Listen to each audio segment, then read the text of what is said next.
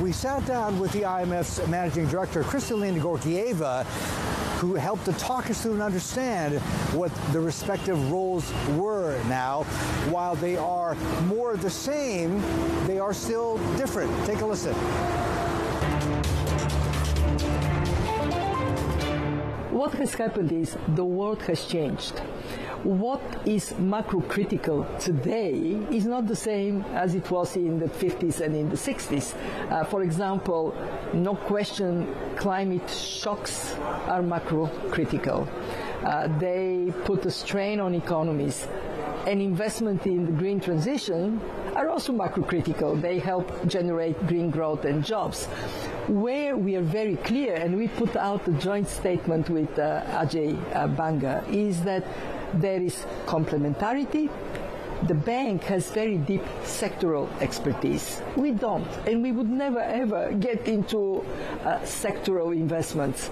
The IMF has very strong macro policy expertise. So what we bring is how you can use fiscal policies to advance the transition to digital economy, how you can use monetary policy to assess the new types of risks, including from crypto, from climate, and how you can use data to cover what matters to policymakers today and in the future.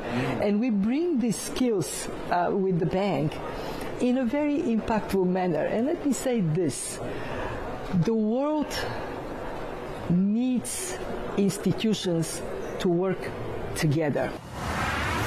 So that was the IMF's managing director, Kristalina. We talked to her in an exclusive interview, talking about how both institutions, the IMF, hers, and the World Bank, are becoming more similar, but are still very distinct, working across verticals here, climate, cryptocurrency, debt sustainability, etc., but bringing very different skills and expertise to the table. The World Bank, of course, they have very significant sectoral, vertical expertise in issues like climate, etc., whereas the World Bank, they bring a lot of macro expertise, top-level expertise, top-down expertise to the table.